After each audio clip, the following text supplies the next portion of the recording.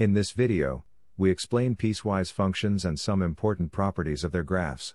A piecewise function is a function that is defined by different expressions in different intervals of its domain.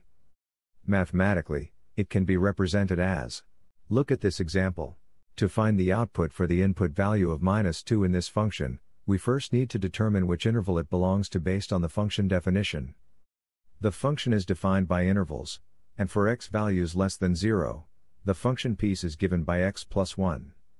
Therefore, we can substitute -2 into the expression x plus 1, and the output is -1. When you are looking at a graph of piecewise function, you have to be aware of that closed circle indicates that the endpoint is included in the interval. Open circle indicates that the endpoint is not included in the interval.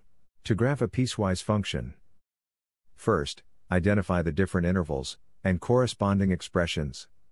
Then graph each expression in its interval. Use open and closed circles appropriately for endpoints. Pause the video and try to draw the given graph.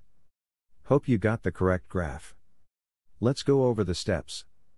We can identify that the function definition contains two intervals, namely, x less than or equal to 1 and x is greater than 1. The piece on x is less or equal to 1 is x plus 2, and the graph piece for x greater than 1 is x squared minus 1. Then we draw a straight line graph for x plus 2 on the x is less than or equal to 1 piece and the upward parabolic shape x squared minus 1 on the x is greater than 1 piece. The challenge is the endpoint at 1. The 1 belongs to the x less than or equal to 1 piece. To indicate this, we draw a closed circle at x equals 1 on the straight line piece.